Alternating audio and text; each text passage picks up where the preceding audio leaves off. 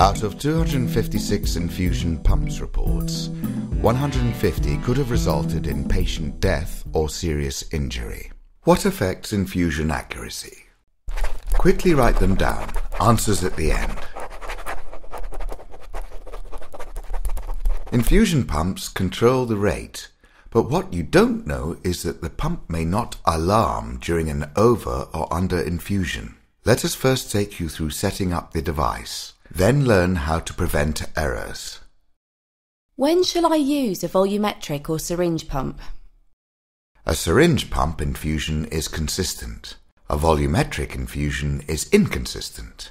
Think, what drugs can be affected by this? When I infuse a short half-life or highly concentrated drug, then I should use a syringe pump. Volumetric pump.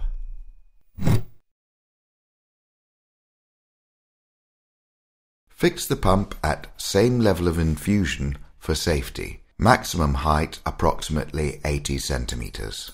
Use the matching brand. An incorrect set results in an under or overdose. Load the set correctly. Enter rate and volume.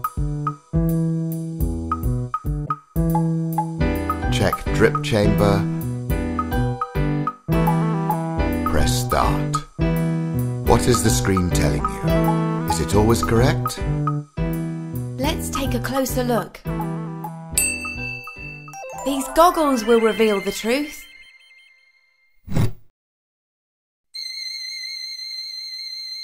Watch the screen animation. Remember, it is only a machine. What you see may not be what the patient gets. Always compare the screen with the drip chamber.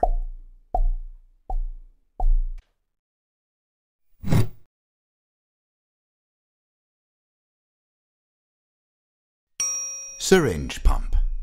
Use a Luer lock syringe. Use the brand programmed by the hospital. 1. Load correctly. 2. Enter rate. 3. Enter volume. Now, can I connect the infusion set to the patient and start? Let's see the truth. Before connecting to the patient, purging the line for 1 ml ensures immediate infusion by reducing startup delay. Start. So that's ready, or can the infusion go wrong? An error or action impacting the infusion may not always trigger an alarm. Occlusion. When an infusion line gets blocked, the time it takes the alarm to respond is rate dependent. 1 milliliter an hour can take up to an hour. Always monitor the occlusion build-up detector to avoid delay. Remember, fluid infused into the tissue will not alarm.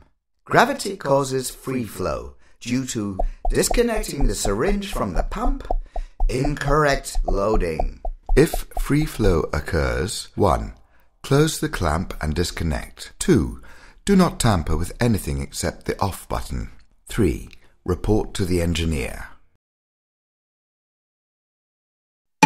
Caution. Pumps can look identical but may have different program settings that will impact your infusion.